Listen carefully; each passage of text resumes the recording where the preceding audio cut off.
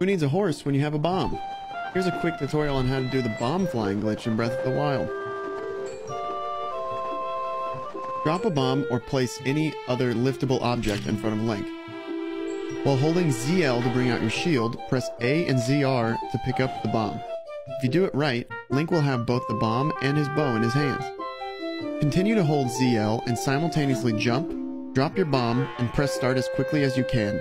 Unequip your shield and press start.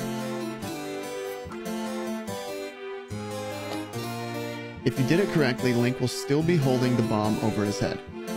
Aim the bow with ZR, then cancel. Now all you have to do is hold B and step onto a ledge to send Link flying. Don't let go of B or your left stick or Link will fall to the ground. With some practice, you can change Link's direction by wiggling the left stick.